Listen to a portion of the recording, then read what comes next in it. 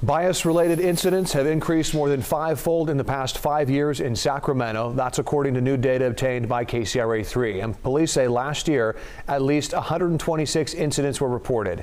You can see that's more than double the year before. In response to a public records request, Sacramento Police provided information on many of last year's incidents. And the data reveals about 70% were related to race and ethnicity. About 20% were related to sexual orientation.